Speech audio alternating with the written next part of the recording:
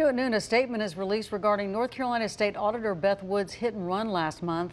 The release states that Wood was attending a holiday gathering in downtown Raleigh on December the 8th. Wood saying, quote, "When I left, I made a sharp right turn and inadvertently hit a parked car. I was shaken by the incident, and when I was unable to move my vehicle, I left the scene. That was a serious mistake, and I regret my decision," end of quote. Wood goes on to say she fully accepts personal responsibility for her actions. Wood has served as state auditor since 2009.